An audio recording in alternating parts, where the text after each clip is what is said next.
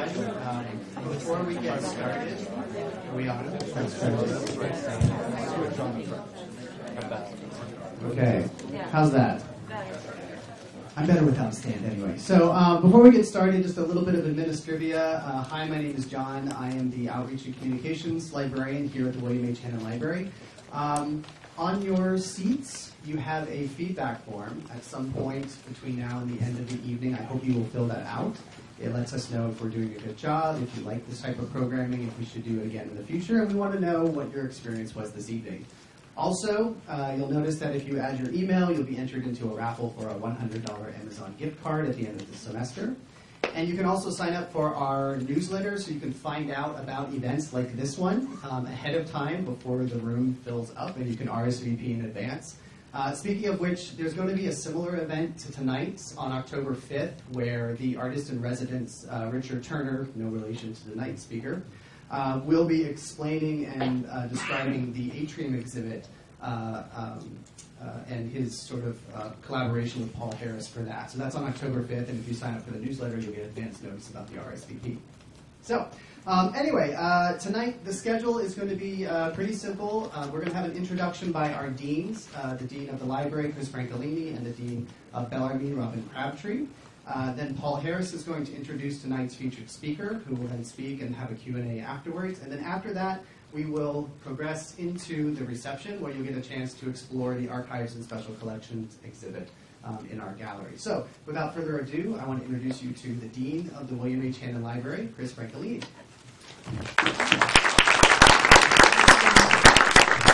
Okay, I can't hold that and look at my notes at the same time. He's better at that than I am. So, as John said, I'm Chris Francolini. I'm the Dean of the William H. Hannon Library. I have such a loud voice, I don't even know I talk in this.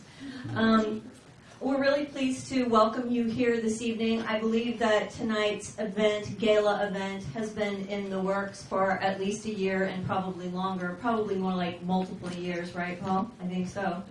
So, I'm pleased to welcome you all to the William H. Hannon Library. Tonight's gala celebration marks the official opening of the Bellarmine Forum, celebrating the values of time, and the library's fall exhibition, So Short, A Lease, Early Reflections on the Human Timeline, curated by graduate student Myra Cortez through an internship program collaboratively developed between the Department of English and the library's Department of Archives and Special Collections. Myra is here with us tonight, and I'd just like to point her out. She's right over there. Wave to the audience, Myra. The exhibition, which as you heard, will be open after tonight's presentation. There will be food out there, and of course you may not take your food or drinks into the exhibition space, but we welcome you to tour the exhibition. The exhibition features images and text from our collections that engaged readers in early modern Europe, illuminating how people viewed time in relation to life, death, and faith. Major emphasis on death. Kind of grim. We do have a Grim Reaper in there, actually more than one. Alongside these early works, the exhibition acknowledges the contributions of J.T. Fraser to the advancement of scholarly dialogue related to all aspects of time, featuring materials from the library's collection, J.T. Fraser personal papers, and materials from the International Society for the Study of Time collection. The exhibition gallery, again, will be open after this evening's presentation, and it will be up through December 16th, approximately, so that if it's just crowded or you're pressed for time, please come back another time and take advantage of the exhibition. It's beautiful. So next, I would like to introduce Robin Crabtree, Dean of the Bellarmine College of Liberal Arts, who will introduce the Bellarmine Forum. Robin.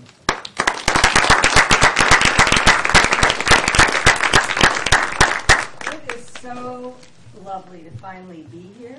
It seems like we have been traveling to this moment for a very long time, and this is for a few reasons, not the least of which the intellectual conversation between Brad and Paul, which is many long years, that have imagined this series of events we'll have for the Bellarmine Forum. I want to say a few words about the Bellarmine Forum as a endowed program in the Bellarmine College of Liberal Arts and at Loyola Marymount University. that seeks to support innovative teaching, curriculum development, and public programming, all around cultivating appreciation for the liberal arts, for the Jesuit educational mission, and not only at the university, but in the community at large. A lot of guiding principles informed faculty imagining of the annual Bellarmine Forum.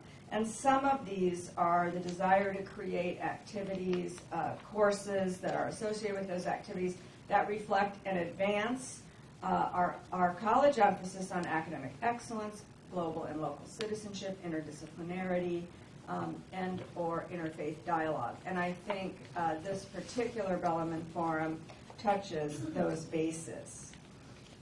We hope that the programming we produce through the Bellarmine Forum will have broad intellectual interests on campus and off, support team teaching, engage students meaningfully in the classroom and beyond it, and manifest the Ignatian values for holism, for hospitality, for artistic and creative expression, in addition to some of our more our departments and programs in the humanities and social sciences. And again, this Bellarmine Forum touches all those bases.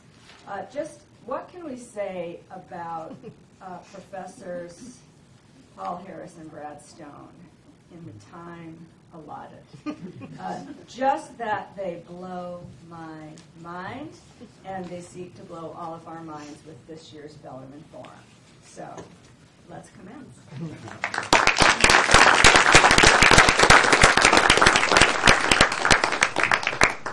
Thank you to both Chris and Robin for those wonderful introductory remarks.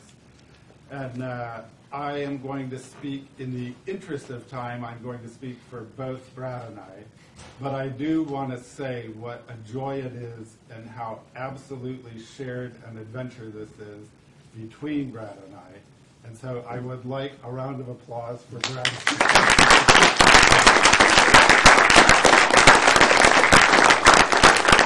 Brad and I have had wonderful intellectual conversations and exchanged our writings, and we've taught what we call guerrilla graduate seminars together, where we just got groups of interested students together to read and write things. And it's in that rediscovery of that spirit that we reboot and rediscover the Bellarmine Forum.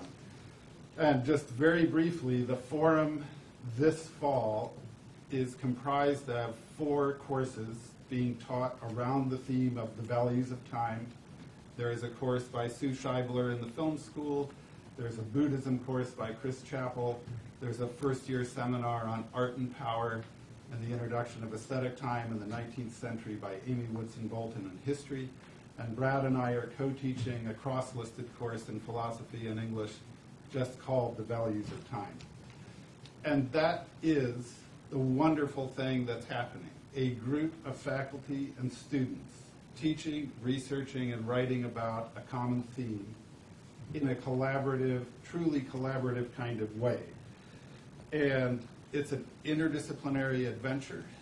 And Brad brilliantly frames the Bellarmine Forum as a true forum, an open space through which people pass and interact and exchange ideas and goods and make bargains for future endeavors. And we hope that that spirit catches. And when I was explaining to our speaker, Fred Turner, the spirit of interdisciplinary education and everything that we're talking, every interdisciplinary collaboration, doing things across disciplines, having students encounter this kind of work, he said, oh, there's an old word for that. Education. So it feels like that's what we're doing. And part of that is what we simply call slow LMU.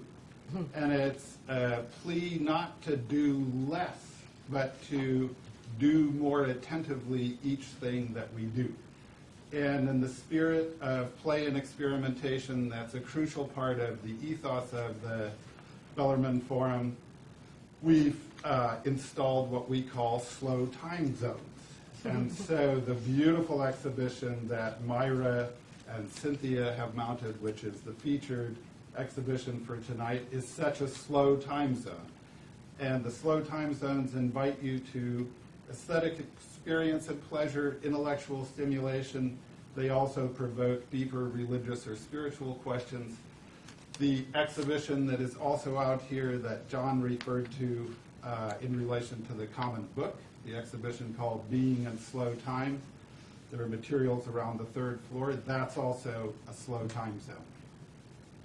Soon there will be a labyrinth to walk on the bluff overlooking the city and the ocean. And there's also something called the Displacement Garden next to the Levan Art Gallery, where you can go contemplate a minimalist Zen garden and stack stones. So the spirit of the forum is both the intellectual collaborative adventure and also the experiential regrounding in the campus.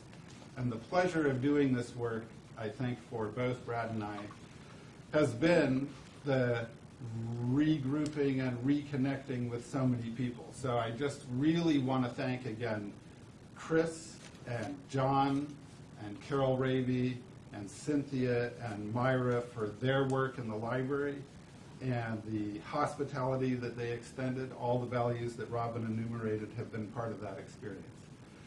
So we have this beautiful thing going, which reminds us of why we wanted to be in a university in the first place, and why the university campus and the library are two of the great things that humans ever have collectively invented and occupied. So that is my segue to the International Society for the Study of Time, which is being celebrated also in the exhibition and this evening. So the International Society for the Study of Time is marking its 50th birthday this year, and it was founded and created by J.T. Fraser, Julius as I will refer to him. And as Chris mentioned, the archive of the society is in fact in special collections here. So it's wonderful to celebrate that spirit. The ISST, as it's called, the International Society for the Study of Time, Julius's brainchild was each 3 years we have a week-long conference where we live and talk and work together, and the conversations end up producing a publication. So there is something called the Study of Time series. We're now at volume 16, and it's an archive of interdisciplinary research, thinking, and creativity. So it's wonderful to celebrate that society and that work on an occasion like this. And Fred Turner, in his memoriam essay, When Julius Fraser Passed, said J.T. Fraser was the most important philosopher of the 20th century. And I feel like that's not only true, but it's actually now that his work is more readable and appreciated. And that is because he formulated an integrated theory of time that brought together the natural sciences and the humanities. And he had a cosmic and a ethical, political vision of time together. And that is the great challenge of what we are trying to think now in the wake of the state of the world, the state of the globe, and so on.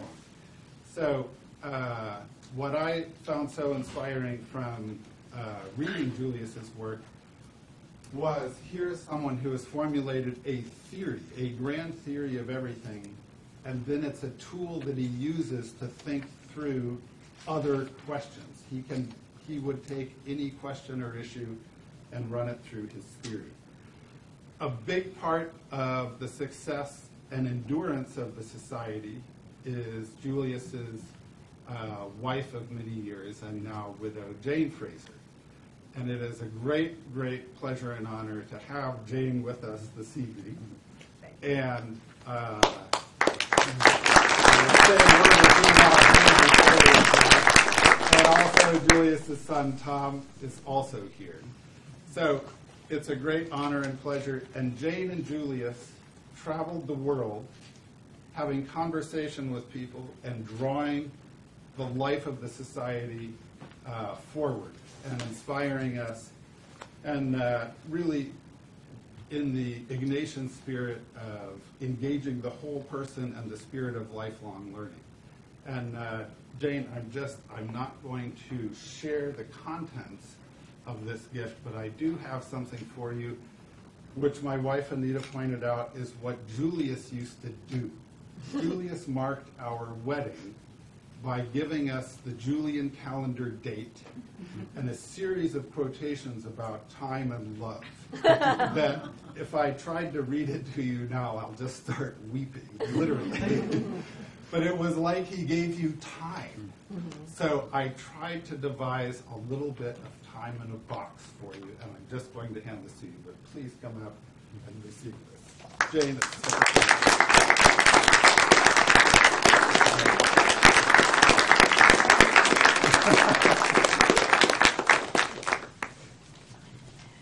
Jane claims to have been successfully embarrassed, which warms my heart. So, with that, we will turn to this evening's talk. This evening's speaker is Professor Frederick Turner from the University of Texas at Dallas. He is also a long-standing member of the International Society for the Study of Time. And in the wake of Julius's passing, you are our senior guru of time. Fred is the kind of brilliant mind that when I encountered him as a graduate student just set me on fire. And anyone who has conversation with Fred for any amount of time has that experience, and I just saw a couple of nods from colleagues who just had that experience here. Fred is the author of over 30 books of poetry, criticism, translations of poetry. His work has been translated around the world.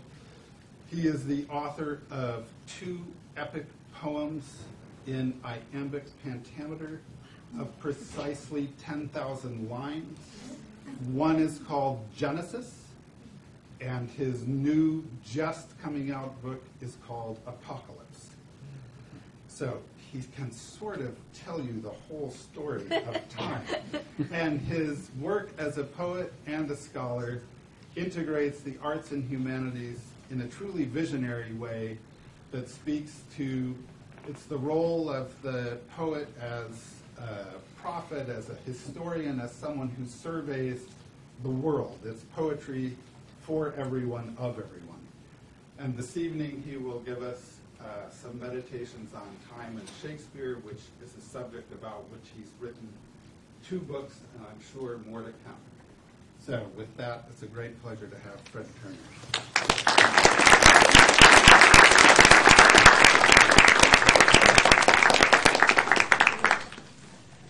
You guys are so lucky to have Paul. Amazing. What? You sound good. Yeah, I don't want to cause too much feedback. Yes, there we go. Can everybody hear me? Good.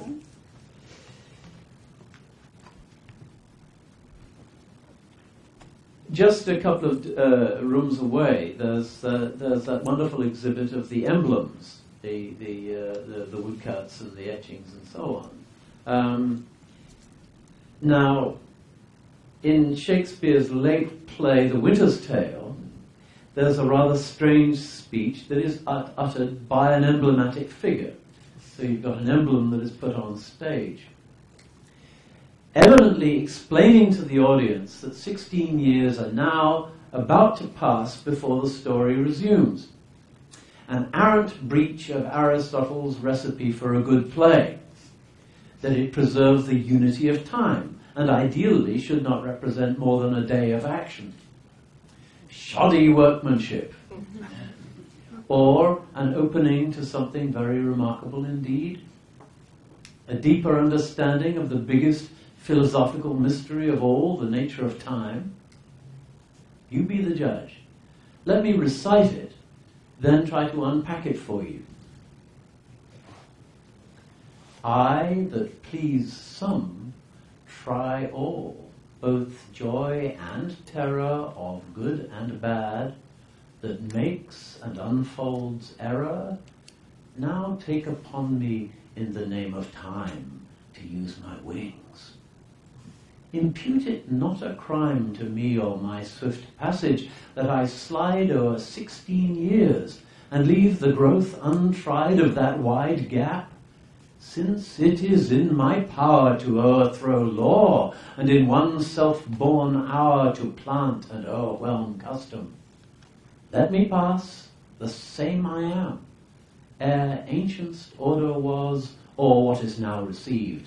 I witness to the times that brought them in, so shall I do to the freshest things now reigning, and make stale the glistering of this present, as my tale now seems to it. Your patience disallowing, I turn my glass, and give my scene such growing as you have slept between. Leontes leaving, the effects of his fond jealousies so grieving that he shuts up himself, imagine me, gentle spectators, that I now may be in fair Bohemia, and remember well I mentioned it son of the kings, which Florizel I now name to you, and with speed so pace to speak of Perdita, now grown in grace, equal with wondering. What of her ensues, I list not prophecy, but let time's news be known when 'tis brought forth. A shepherd's daughter, and what to her adheres, which follows after, is the argument of time. Of this allow, if ever you have spent time worse ere now, if never, yet that time himself doth say, he wishes earnestly, you never may. Well, I that please some try all. The Winter's Tale was first performed in 1611. Shakespeare's 46 years old, having just celebrated his birthday, pretty old for an Elizabethan. He only has 6 more years to live. But astoundingly young for someone who has written the funniest comedies in the world, the most radically thoughtful, action-packed historical dramas, and then the tragedies which have forever changed the nature of literary and dramatic art. What can he do for an encore? What can one say after Hamlet, King Lear, Othello, and Macbeth? Should an old man just quit while he is ahead? Well, no. Shakespeare sets out to explore new territory, which is, in a sense, old territory for him, arriving where he started and knowing the place for the first time. He goes back to the powerful women he created in the romantic comedies and wonders how they'd do in a truly tragic situation. The Winter's Tale is the first truly feminist work of dramatic fiction in the Western tradition, perhaps in the world. Even Antigone and Lysistrata basically accept the wisdom of what we rather inaccurately call the patriarchy. The Winter's Tale ends with the moral government of the world in the hands of a woman, the wise Paulina. She is a female St. Paul who has punished the king Leontes for 16 years for suspecting his wife Hermione of infidelity, destroying his children by her, and driving her to death. The play really gets going after the horrible tragedy has taken place, a tragedy summarizing all the major themes of the 4 great tragedies before it. The wasteland sprouts forth the flowers of spring. And this capacity for growth and new things, even after the Holocaust, is characterized by Shakespeare as the work of women, a weaving rather than a vengeful cutting. Paulina's great ally is time itself. Tragic destruction can happen very quickly, but growth takes time. And this play is very much about the growth of babies in the womb, of children into adults, the flowers of spring, the pastoral care of a growing flock of animals, and the slow nurturing of insight. There's a long-standing theatrical tradition, which I accept as correct, that the part of time was played by Shakespeare himself. So it's William the storyteller himself who comes onto the stage in the outdated style of a chorus, wearing and carrying the outdated medieval emblems of time. His speech, directly and explicitly to the audience, begins with I, breaking the fourth wall, and by implication identifying time with subjective identity itself. He is, as he says, rather modestly, one who pleases some but not others, the great dramatist of the time, but rather past his prime now among rivals like Johnson and Webster. His own self-awareness, his implied inventory of his past, is itself a core characteristic of time. Even physical events we know now are based on what physicists call the memory function. The being of a physical object, even one as small as a particle, is a kind of ad hoc summary or recollection of its previous history. As time, in the person or mask of time, Shakespeare, as time, in the person or mask of time, Shakespeare claims that he tries all. That is, he subjects by his art all things to a destructive testing, a trying, like that of an accused prisoner, a freshly tempered blade, or rising loaf of raw bread dough. Or simply, he tries things out. He experiments. He sees what works, like the evolutionary process so familiar to Shakespeare's contemporaries, who were all well aware of the way dogs, horses, roses, apples, and all manner of living things could change through trial and error adaptation or selective domestication. Certainly Shakespeare didn't use the word evolve and mightn't have generalized selective adaptation to the history of life on this planet. But it's the same paradigm as Darwin's 250 years later. From fairest creatures we desire increase, that thereby beauty's rose might never die, he says, in the first line of the first of his sonnets, setting the evolutionary theme of all of his works. Shakespeare's words are so arranged that both the dramatist and time are appropriate speakers of them. So you can take what time is saying, either as what time is saying or what Shakespeare is saying. I that please some, try all. Perhaps consciousness itself is the concentrated cumulative essence of all those transformative processes that lumped together we call time. So let's explore this idea with Shakespeare's help. I that please some, try all, both joy and terror of good and bad that makes and unfolds error. Is there a grammatical error here? I makes and unfolds error? It only works if what makes and unfolds error is all, the only singular third-person noun in the place. I try all that makes and unfolds error. All being the joy and terror of goodness and badness, or the joy and terror of good and bad persons. The badness and goodness of bad and good people make error. They also unfold it, that is, they deploy it, they make it effective, but they also reveal it, they make it become apparent and known. The past is folded up in itself, and moral action unfolds it so that it can enrich the present, either by revealing evil and so rectifying injustice, or by allowing good creative seeds to finally come to fruit. By the way, unfold is a pretty good Anglo-Saxon translation of the Latinate word evolve. And an error is not just a mistake, but a maze. One of the words, the old word for a maze was an error. A folded up piece of subjective space. Or a wandering and uncertain path of discovery, as in the journey or quest or errand of a knight errant. Now take upon me in the name of time to use my wings. Winged time. Time flies.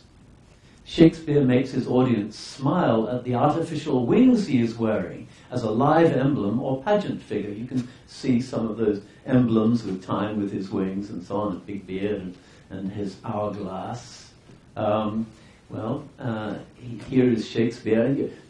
Drama has become much more sophisticated by then. I mean, it's as if, in a contemporary piece of, an action drama movie, somebody comes in the middle of it, sort of in black and white with subtitles. There's an anachronism going there, and Shakespeare's sort of making fun of himself. He's taken them on the artificial wings and the paraphernalia, as he takes upon himself his poetic task and artistic privilege, turning the conventional cliché into a strangely striking, surreal piece of theatre. The revered contemporary author in pantomime costume. It's a Pierre Menard moment, if there are any lovers of Jorge Luis Borges in here. The idea, though, is philosophically problematic. Use my wings. Something, like a bird or an arrow, flies in time. It travels so many furlongs of space in so many seconds or minutes of time. But if time itself flies, that means that its flying is flying. And what does that mean? If flight flies, then it has fled, and it's not flying anymore. The quality or capacity of flight has departed. Wouldn't the flying of its flying also be flying? Is time the river or the banks of the river? Or is it both? Or are the banks flowing too? Or is the paradox not a problem in the description of time, but the essence of time? Later time will say, let me pass the same I am. Time is consistent in its inconsistency. The recursiveness of any description of it is a truth about it. The past is past change, but it does not change despite the spin-doctoring of tyrants, news analysts, and historians. Time is precisely the interface of passage, passing, with remaining, being. And here it comes.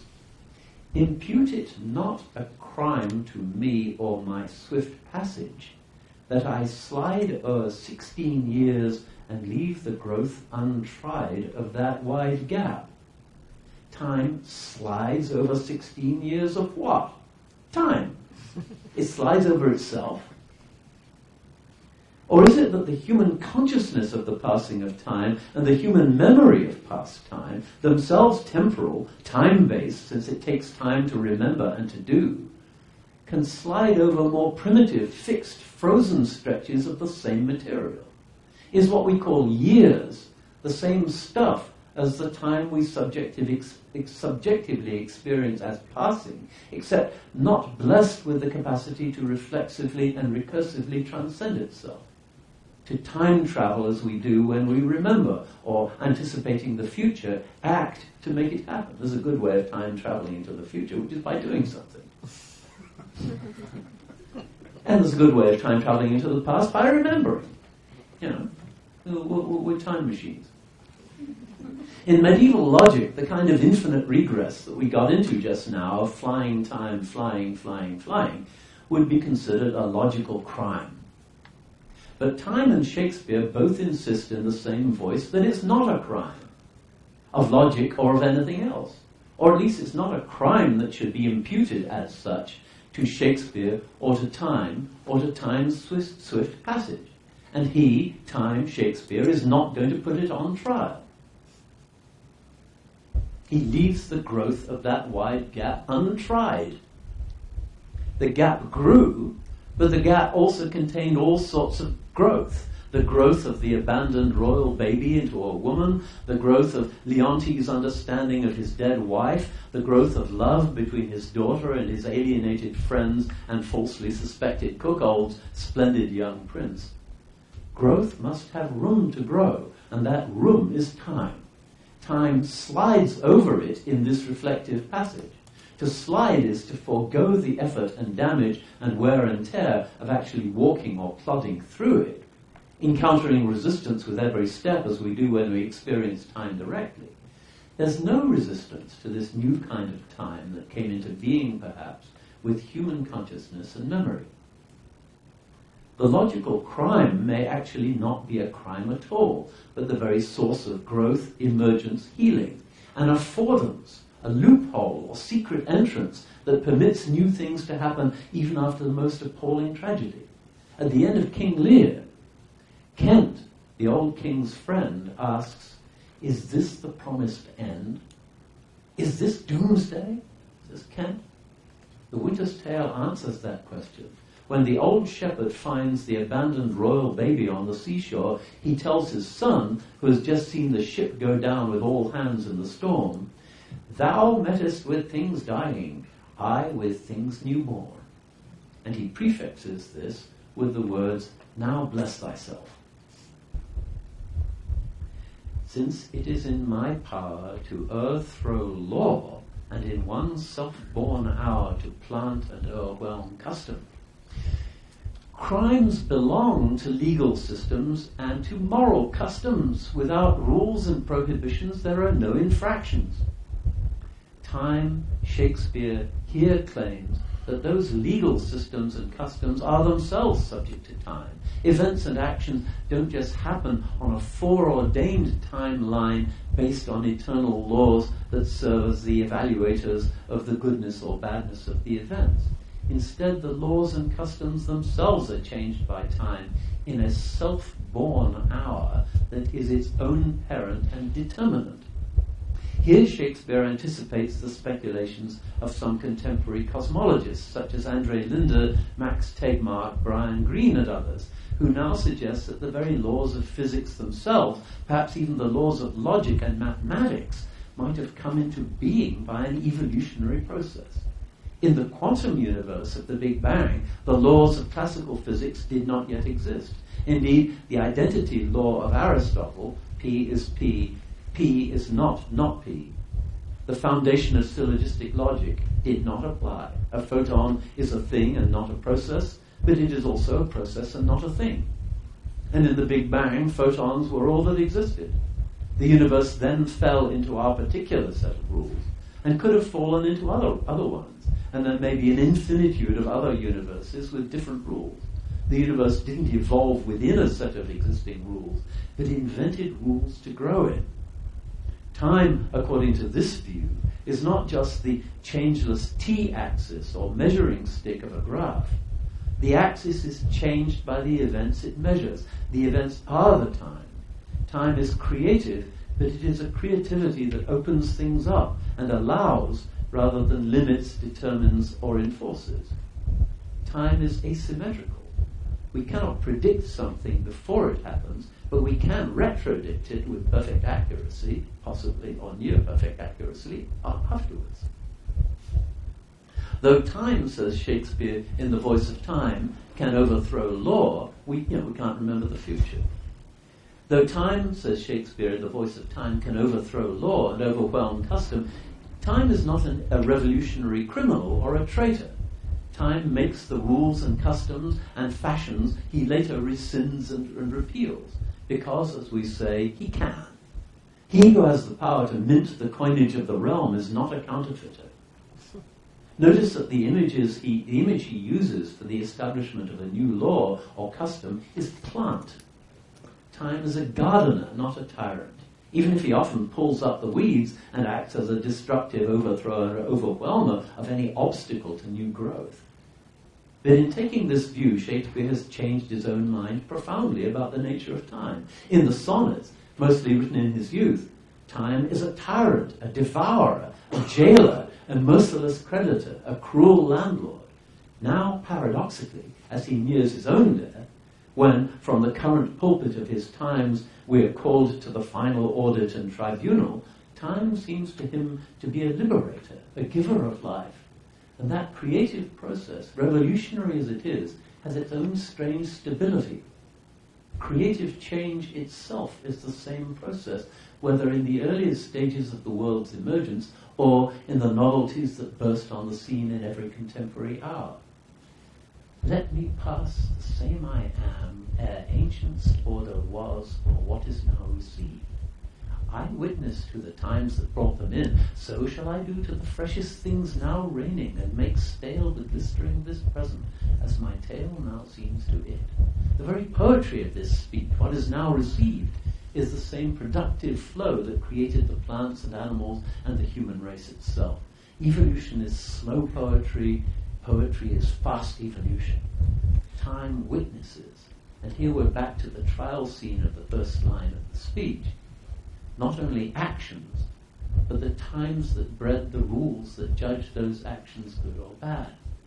Maybe the freshest things now reigning, our wonderful avant-garde with all of its contempt for old ideas, will soon itself be quaint, stale, and even ludicrous. All that glitters is not gold. The present is a lovely gift, present gift. But if we try to hang on to it and make it the rule for the future, it will lose its creative freshness and become the tyrant it opposed. The tale, the story of the play so far, with its profound understanding of tragedy, its masterful grasp of the latest psychological trends in drama and moral philosophy, is suddenly, from this point of view, outdated by a new perspective. But the new perspective is itself found in the dusty photograph album and headed for it in turn. It's not the latest fashion that is real, but the creative opening to growth that produced the fashion. Shakespeare time is not a follower of fashion. Choruses went out years ago, but a reliably continuing source of fashion. Your patience disallowing, I turn my glass and give my scene such growing as you had slept between. The past is not dead. It goes on growing underneath. The glass in this image is the hourglass, one of the traditional properties of the emblem of time. You can see in the emblems next door. At the end of the hour, the time measurer must turn the hourglass upside down, literally a revolution or half of one, must turn things topsy-turvy. But paradoxically, this change or reversal actually allows the sand of the past, the old sand that we had discarded into the drain or dustbin of history, to flow back through the bottleneck of the present. Shakespeare was living at a unique moment in human history when, in the Renaissance, the rebirth, a whole continent dedicated itself to resurrect a past era of history, an era more than 1,600 years before the time of the classical Greeks and Romans, and also the time of the historical Jesus, whom both Protestants and Catholics were striving to rescue from the past. Atomism was rediscovered. Greek mathematics was recovered from the Arabs.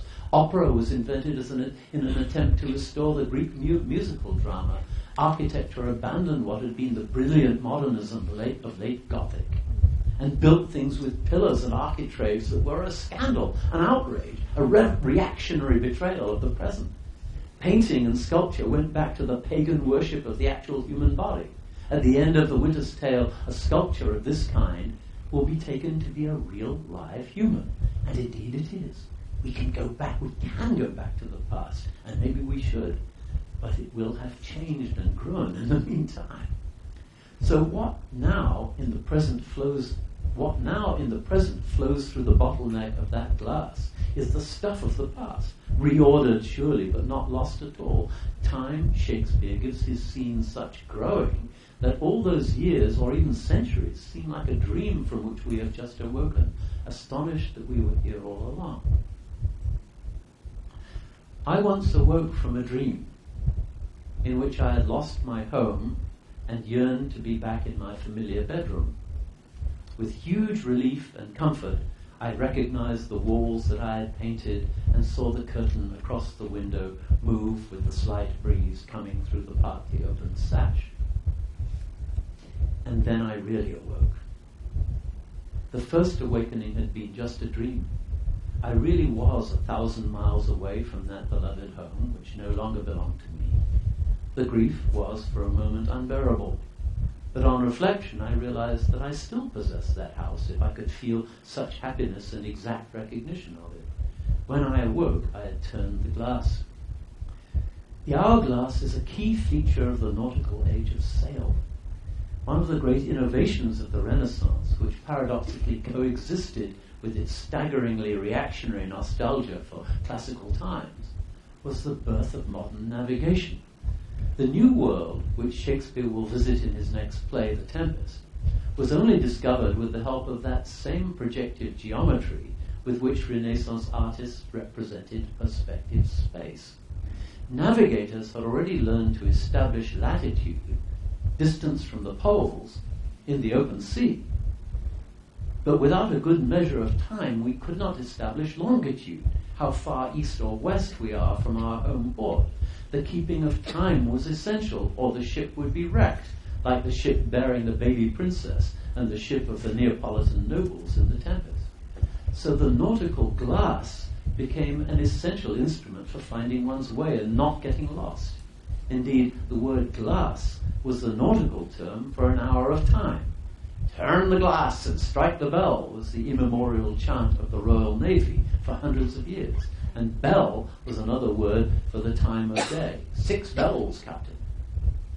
So navigating time is like navigating a ship of exploration at sea, using time to conquer time, as T.S. Eliot put it in Four Quartets. Shakespeare time now reminds us of the story so far, literally reliving briefly the previous 3 acts. Leontes has been grieving and repenting, Hermione is dead, as is his little son Mamilius, his daughter Perdita, the lost one, has been brought up by shepherds. But he is not going to give spoilers, and neither does reality. He turns now to speak of Perdita, now grown in grace, equal with wondering. What of her ensues? I list not prophecy, but let time's news be known when 'tis brought forth. Grace and wonder, 2 of Shakespeare's most powerful words of blessedness, especially in these last plays where he steps beyond all the literature of the past. And what is lost is now going to be found, for Leontes will be led by Paulina with his now discovered daughter Perdita into a mystic gallery where stands a work of Renaissance art, a sculpture of his dead wife, Hermione. Strangely, it is sculpted as if she had aged, and it is almost terrifyingly realistic. Leontes will take her hand and exclaim, "Oh, she's warm." And Shakespeare will have fooled us all. She was not dead after all. The image seems to be an enormous artistic claim that the past is not dead, that it has been here all along, though changed indeed. Some of our contemporary physicists now maintain that information cannot be destroyed, though it can be created. How much time do I have? Okay, good. That information cannot be destroyed, although it can be created, and that information is the basic substance of physical reality. Information, they say, is what everything is made of, not matter, not even energy, but information. And when information falls in its medium of matter onto the surface or singularity of a black hole, as its speed approaches that of light, it becomes as timeless as light. Or to put it another way, as its speed increases, its time relativistically slows down to a dead stop, and it is preserved as long as the black hole exists on that surface below which there is no return. This is Stephen Hawking. So everything we have ever been, all of our pasts, and all of our ancestors' pasts, are either flying in the form of light waves through space or being preserved forever on those black hole boundaries of the universe of physics. It is for us to remember, to imaginatively outpace that explosion of the present into light and give it back its limbs, its members, and its reality. So I come back to my first work of scholarship exactly 50 years ago and mine deeper into the same material, the speech of time in The Winter's Tale, that was at the core of my Oxford dissertation. And I do it the summer my mother died. And so this work may be redemptive for me in my present state of loss and darkness. 50 years ago, 50 light years away, the packet of light waves encoding everything I was at that time is still plunging outwards into the cosmos. 2 trillion miles away, out in the Oort cloud, my mother's last conscious present is sailing away from me in pursuit. Maybe the statue can come to life, though changed into something rich and strange. Maybe there will be a new birth of Shakespeare's scholarship and criticism, a new kind of writing about literature, a new birth of literature in the question, what is literature for, and the answer that it is for the resurrection of the past. A Jurassic Park of beauty and meaning. Of this allow, if ever you have spent time worse ere now, if never, yet that time himself doth say, he wishes earnestly you never may.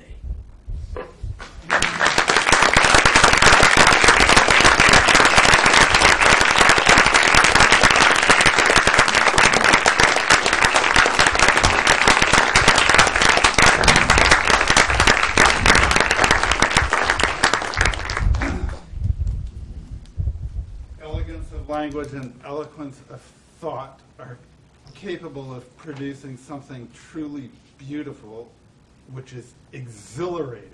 And you are exhausted and don't want it to stop at the same time.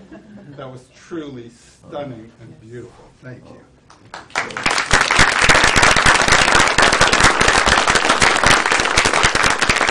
Well, thank you for the assignment. And you give people assignments that change their lives. We have time for questions. Yeah. I'll moderate a discussion. The floor is open for questions. Theresia, get us started, Yeah. please. Wonderful talk. Thank you so much. Thank you. I was wondering if you could talk a little bit about the link of the time in that play to the growing up of two children. I mean, you started to talk about it a little bit, but this idea that it takes precisely as long for those two children to be able to be married, right? Yes. From beginning to end. Yeah. As it takes to slide over that time. And I wondered if you had something to say about that. Yeah.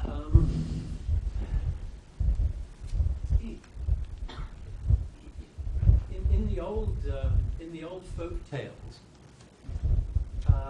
if you go down into the underworld, if you go to the world of the fairies, you go to fairyland.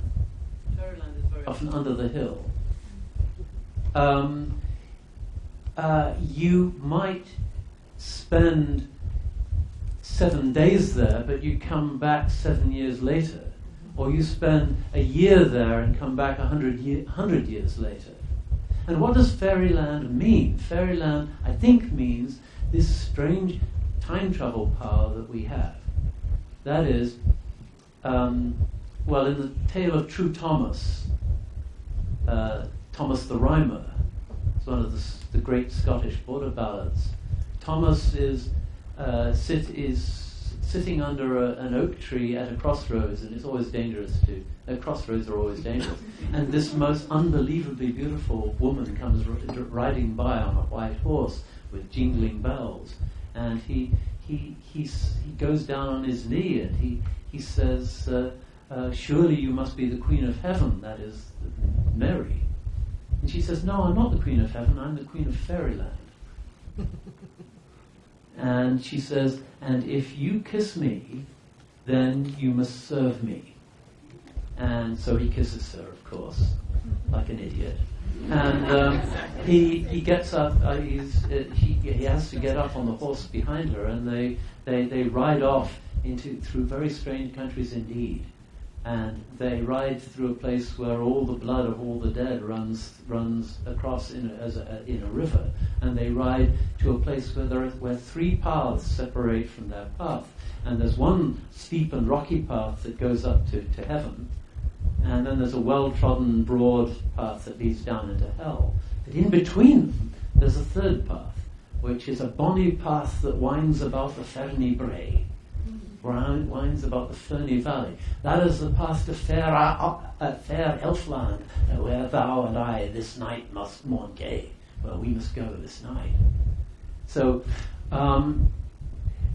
in other words, there's a kind of third way, a third sort of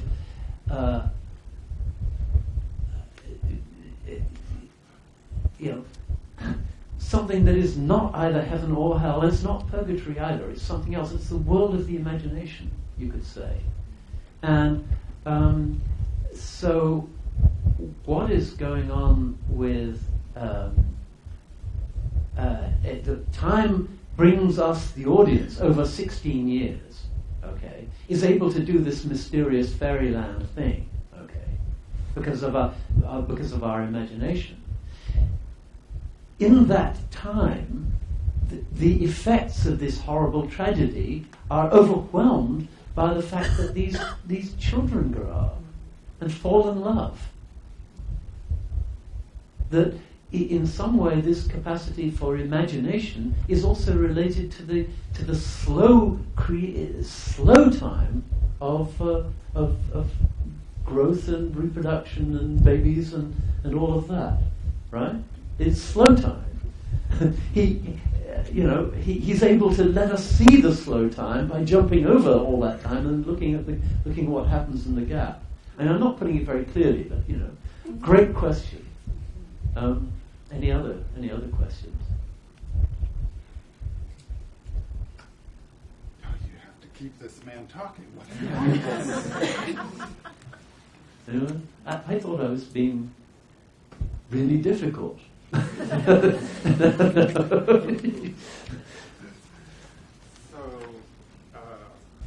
thanks. Yeah. This is just for Paul, but do you, in looking at the talk you just gave, is there any kind of incommensurability between time being performed and projected in literature and the philosophical commentary that you were bringing to bear on it? Is there any kind of incommensurability between those two things? Do you see them as being parallel or intersecting or? Yeah.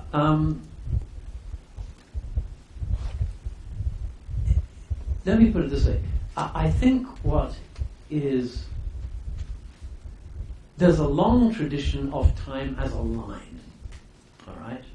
And it's there in the calendar. It's just, it just goes back and forth like a text, all right? But it's a line. And it's there on the clock, except that the line joins itself up here at the end, the snake swallows its tail. But it's still the idea of a line. And maybe once you've got a line, you can then make it into the t-axis of a graph and do all of calculus and do all kinds of wonderful scientific predictions and foretell eclipses and what have you. You can do all of that stuff. But the trouble is that persuades one that time is something like space. And it's not. I mean, maybe it was like space at the first microsecond of the Big Bang, but since then it's turned into something very, very different indeed. You could say it's a space dimension that went completely mad and completely wild. It was the infinite improbability drive. And it produced more and more infinite improbability. I mean, the probability against us all being here together doing this is absolutely staggering. I mean, it can't possibly be true. So what Shakespeare is doing, and what I've been trying to do all my life, I think, is to try to find alternative metaphors for time, or alternative ways of talking about time. And but the interesting thing is that some of those ways of talking about time we're almost being forced into by cosmological physics.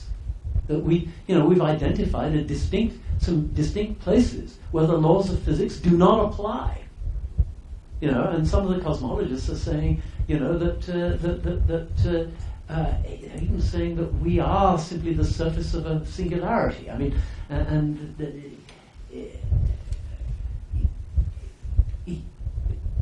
Julius Fraser says that out of the atemporality in which time is like space, so to speak, of the first moment, that time itself evolved into this strange thing which has, earlier and later and before and after, and eventually generates a present tense, and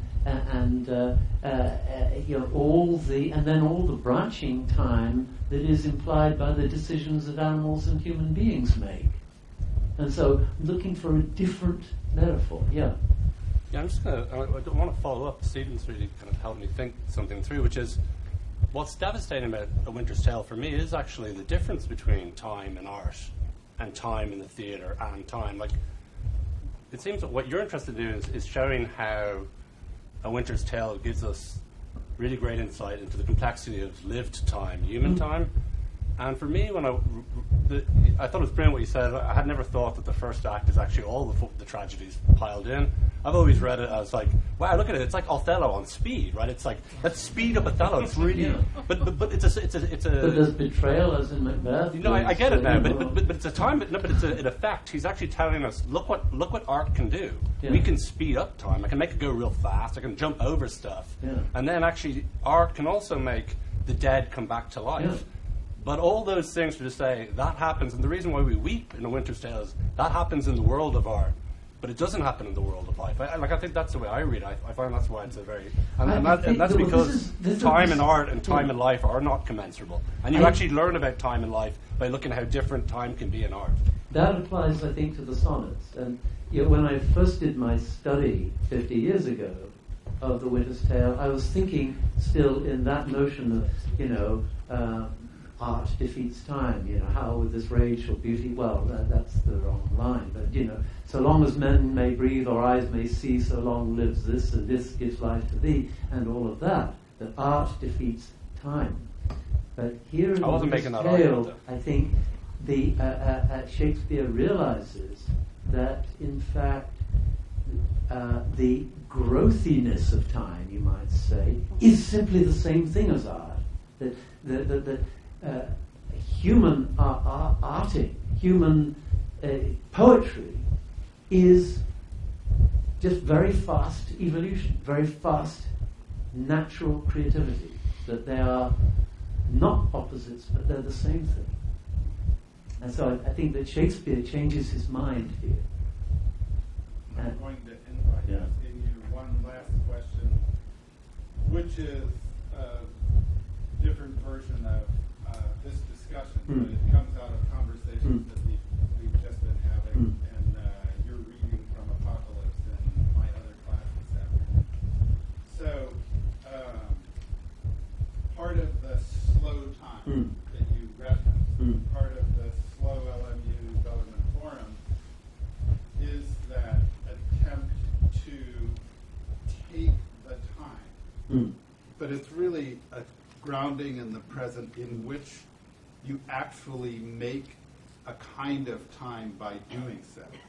And last Friday we had our first common meeting of all the classes, and Brad Stone did an absolutely beautiful exposition of Seneca on this question of the ability that we don't actually not have enough time, we just don't use it properly. So I'm thinking of our present moment and the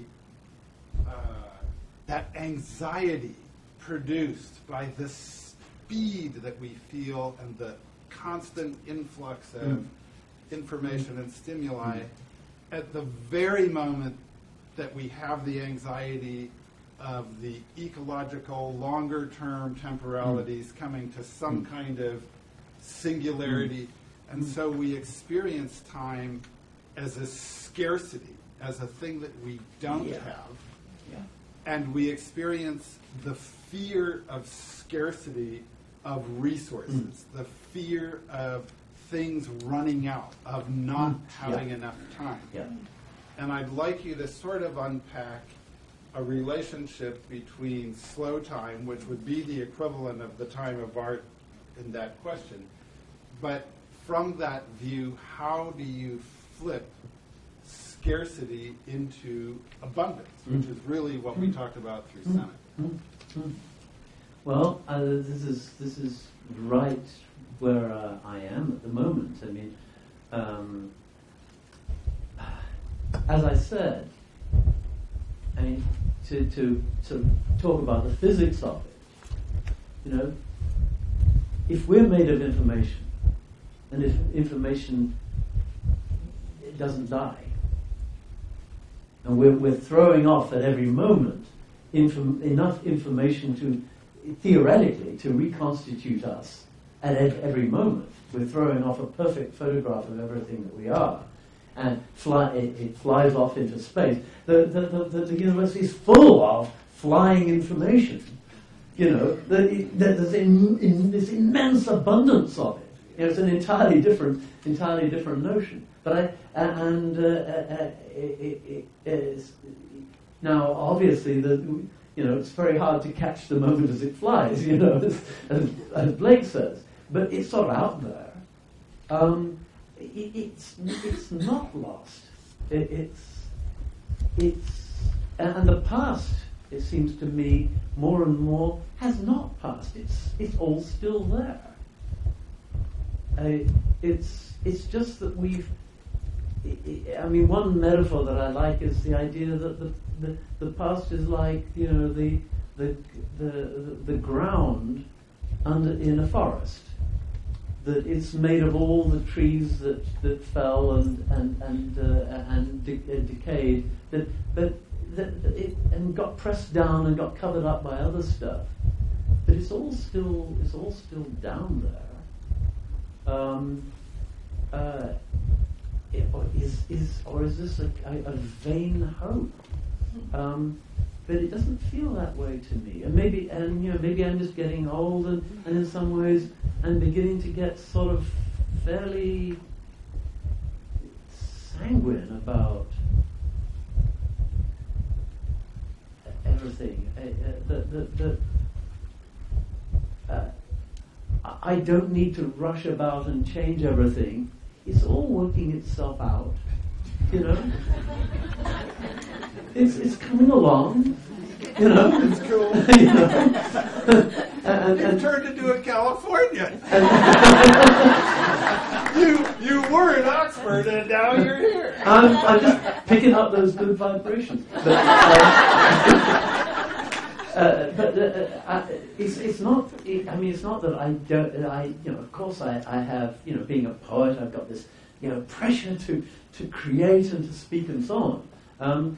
But you can take that as a kind of anxiety, or you can take it as something. Don't worry about it. It's going to come out. It's like it's like worrying about the cat up the tree. You don't need to send for the fire brigade. Have you ever seen a cat skeleton in a tree? The cat is going to come down. The poem's going to get written. I think that is a beautiful affirmative notion.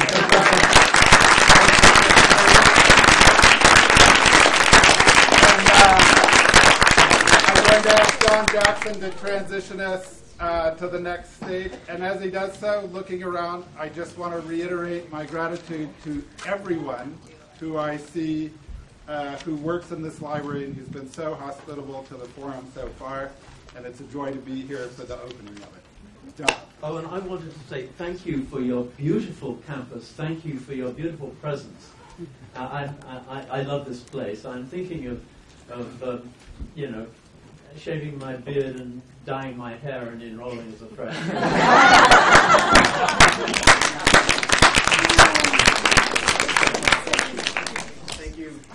Thank you so much. And thank everyone for coming here. We're now going to move to the second portion of this evening. I know personally my mind is awash in metaphors and references to Darwin and Douglas Adams and Beach Boys and Shakespeare, and I would really love to continue this conversation, and I hope that you also will, dare I say it, exit pursued by bearish conversation into the atrium and enjoy some food and wine. Thank you all for coming.